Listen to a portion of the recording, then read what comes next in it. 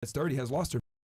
So at 35 years old, I have now Sure. lost all. So you're saying, just correct me if I'm wrong, that because I'm 35, I have lost all of my value, even though I am a successful woman that is making money and financially secure and I'm happy. No, that's fantastic. But I've lost all of my value, so no woman is gonna, no man is gonna marry me. Let me be very clear about this, because women tend to misconstrue this and take this personally.